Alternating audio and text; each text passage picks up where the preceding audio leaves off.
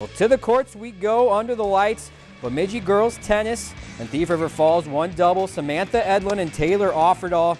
Offerdahl with the beautiful drop shot for the point. 6-4, 6-0 winners. One singles, Abby Kelm being Abby Kelm. The forehand winner down the line. She wins quickly, 6-1 and forfeit set 2. And finally, three singles. Savannah Hagen, the 8th grader, with the drop shot. Nicely done. Jacks would go on to win this one 4-3. The final.